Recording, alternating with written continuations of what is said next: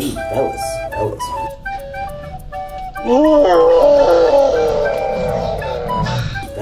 Fellas, please. Careful, little guy.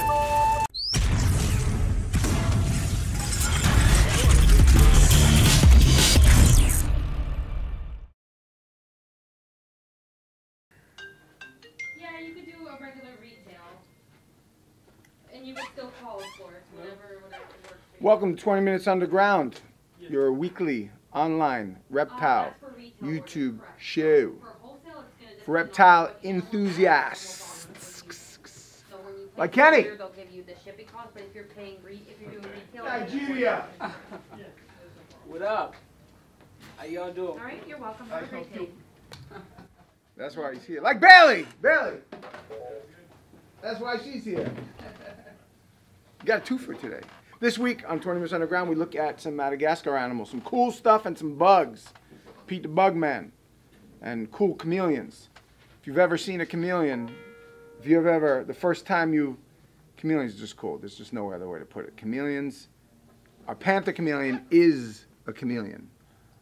The variety, the color change. I remember the first time I saw a chameleon. If you're a kid watching this thing and you look at these animals, you guys got it so, I mean, you got, what's the name of that show that's on now? What's that show that's BBC show? Earth, Planet Earth?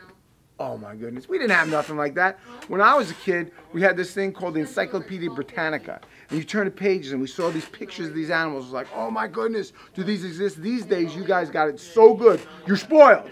You don't deserve this show. You don't deserve this show. Okay? I'm done talking, because you don't deserve this show. Maybe. Have a great week. Love you guys. Awesome.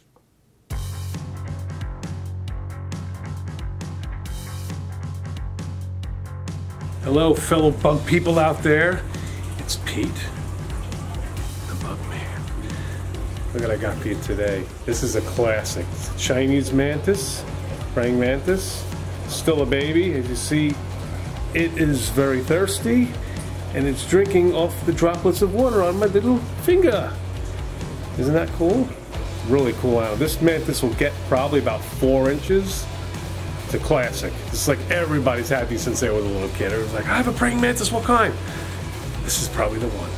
These are everywhere. And then they lay a lot of eggs in their egg sac. You get about probably maybe 200 babies sometimes, maybe more. Maybe sometimes 100, it depends. A lot of little babies come out. As soon as they come out, they start molting. And once they realize the other one is next to them, I'm gonna eat you. They're cannibalistic. So you gotta keep these completely alone by themselves. They're solitary animals, only when breeding time. And then that's when the female eats the male. What a way to go. But that's the only time they're together. Otherwise, these mantids are totally solitary. Eat anything they can overpower. Some big ones are known to eat small little hummingbirds and stuff like that, which is amazing for an insect like this. But normally they eat moths and crickets and other mantids, whatever they can grab. Very intelligent animal too. I mean, they're really smart too. They have fairly good eyesight. They hunt by sight, so they see, and they got those big forearms, graspers, that have spines on them, and they're pretty sharp, and they hold their prey in, and then they bite the nerve cord of the cricket. They grab the back of the head so they don't get bit by the animal themselves, and they start biting the nerve cord, and they start feeding on the animal. It's not a good way to go, but really cool animal. I mean, they don't live that long, unfortunately. You know, they live up to about a year. Maybe some larger mantids from other parts of the world can live up to 2 years as an adult. But mostly they're like 9 months to a year, somewhere around there. But they breed rarely and you get a lot of babies. I think you can always have tons of babies around. And they're good for classrooms, good for bug talk. You know, you bring them on parties and stuff like that, bug parties, you know, reptile parties. People always like to look at these things. And they're not squeamish for people like, oh, it's a bug, get it away from me. These aren't like that. These are really cool. They're not scary looking. Well, maybe if they were 6 feet tall, yeah, then you'd be in a little trouble.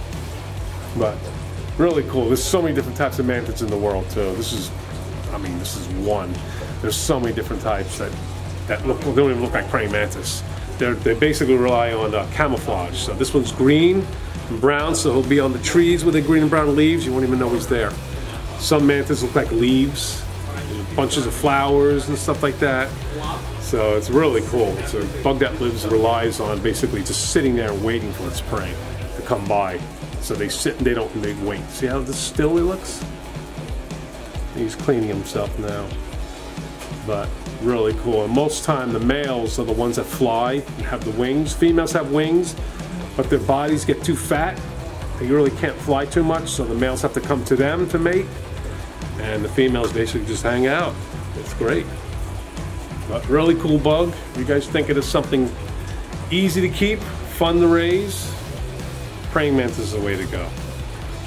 So, all you bug people out there,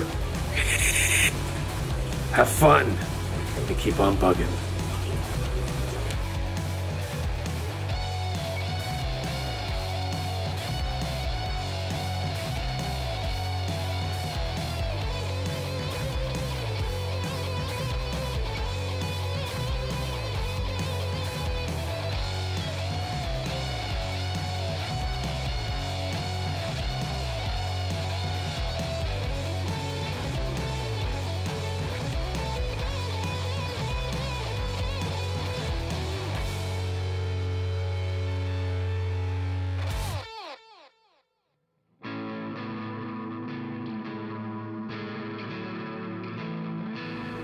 What's up, guys? It's Cole from the underground. I've got something exciting for you today. Can't say enough about these guys. Coolest animal ever. Do you see that? Wow.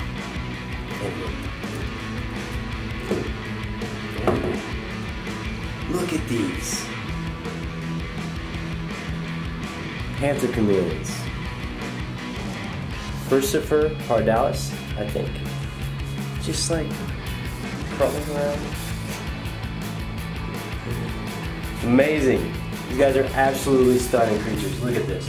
I'm gonna set one of them down so I can talk about them. But look. So, what we got here, again, Panther Chameleons. These guys are from Madagascar. Small island. Almost 50% of chameleons are actually found there, 50% of the varieties. These guys are typically named by their locality. This is what we think, what an expert friend of mine, Manny, told me is a Sambava Panther Chameleon. And this one, I believe, is a Amatavi Panther Chameleon. Anyway, they naturally have different colors depending on their locality, which is just really cool. I mean, as if one awesome creature wasn't enough, just within that island, they come in all these cool colors and varieties. When they are in the wild, they'll eat anything from cockroaches to crickets, just to bugs, even some small lizards. They in captivity they can live about 7 years. So this is a bit of an investment. These guys will be with you a while as long as you take care of them. That's one thing about these, is they need a little bit more consistency, a little bit more close care than some of your other animals. They like moisture, and they gotta have that. UVB too, that sunlight. So it's one thing to consider before you go and grab one of these just willy-nilly. These guys, you guys need your love and affection. So just be aware of that. These guys, we got them in just recently, and they're already feeding great. You can see he's a little excited right now. He's got his bright colors on. You see that beard, how he puffs up like that? He's got that red and orange. Man, just absolutely stunning. I'm overwhelmed by these. What was God thinking when he made that? Really? Man, amazing. Their incubation for their eggs, it's like 6 to 14 months. Incredibly long incubation for, just seems like abnormally long. But I mean, it takes a long time to get this kind of beauty, don't you think? cool fact about the color change. So some people think that it's to blend in, and I'm sure that you reptile freaks out there already know this, but that's actually not why they change colors. These chameleons actually change colors due to temperature, their mood, like if they're excited, or if they're trying to breed or mate. The way they actually change colors is they have crystals in small cells beneath the surface of their skin that they can control the distance between. You know, depending on, sun can, relax them, make them further apart or closer together. And that filters out wavelengths and gives you the different colors that these guys are able to change into. Just, what? Are you kidding me? Absolutely incredible. Crystals, really? Okay. It's true. Look it up. Anyway, these are both boys. The boys carry all the color. I know. Not fair, right? But the girls, they usually typically have a pink hue, pink or brown.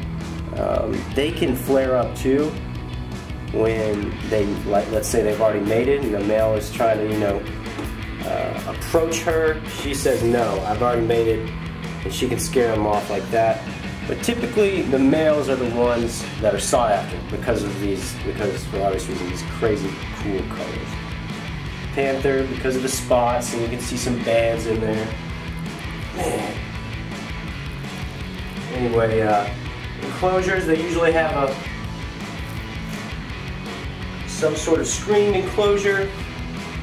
Mist them down 2 to 3 times a day. Keep some leaves and stuff in there so that it can hold the moisture and that they can access it anytime they want. But other than that, just to be able to share this world with this animal, man, amazing. Hey, only at the underground. Come get you some.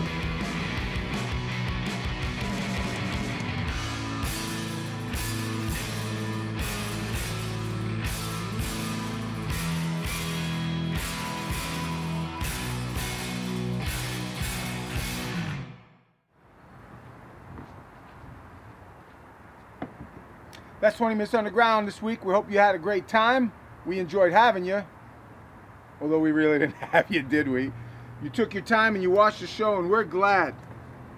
And hopefully you learned something. Is that a cross? Or am I an X-Man? Cross X-Man. Cross X-Man. Sometimes I get really stupid. Hey, this week's question of the week is a doozy.